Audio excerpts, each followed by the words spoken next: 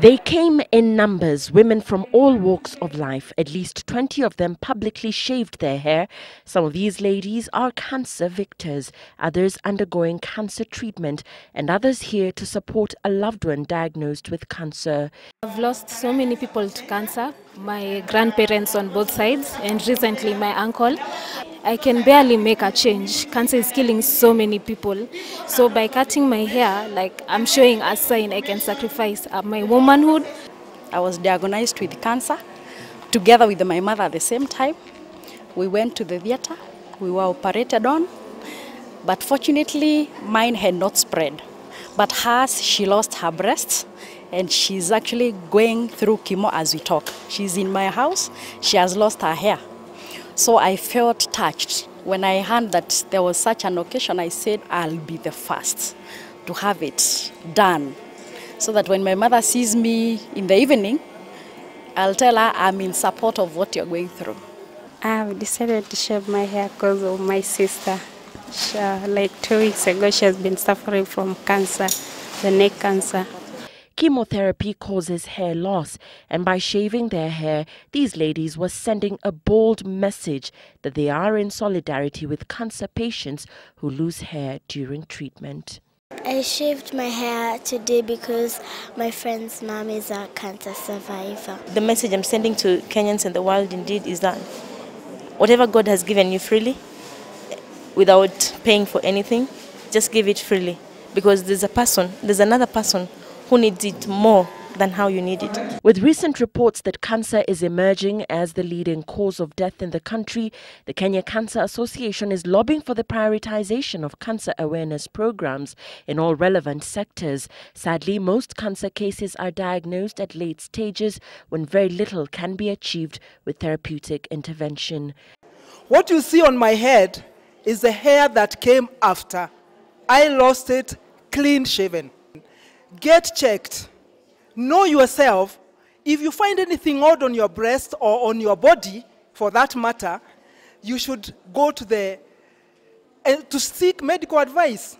When Jerry was diagnosed with breast cancer, her first reaction was that it was a death sentence. But today, 6 years later, she's cancer-free. When I went to the doctor's room, he was very inquisitive. He kept asking me to tell him about my family history. Was there any history of cancer? My grandmother and my grandfather had cancer, but I found myself denying it because I thought maybe this is what would confirm for him that I had cancer. So after a lot of talking, he was really inquisitive. He actually told me that I had cancer. That night when I went home, I remember I cried the whole night. I wrote a eulogy saying that I knew I would die, especially if I started doing the chemotherapy. Jerry advocates for regular screening and encourages women who have been diagnosed with breast cancer not to give up the fight. I actually gave up because when I went to have my 4th cycle, I even walked out of the doctor's room. I told the doctor, even you today, you can have that chemotherapy. So when I went home, my friends came back again. They talked to me, they encouraged me, and they told me there was no point of giving up because I was already halfway. I had only two more cycles to go. So the following day, I went back for chemotherapy, to do the chemotherapy. And the nurse I found there was very friendly. She introduced me to a cancer support group where there are so many women who meet every first Thursday of the month in Aga Khan. They all suffer from cancer. So they actually encouraged me because we've all gone through the same experience. And they give you the practical information on how to deal with each and every side effect.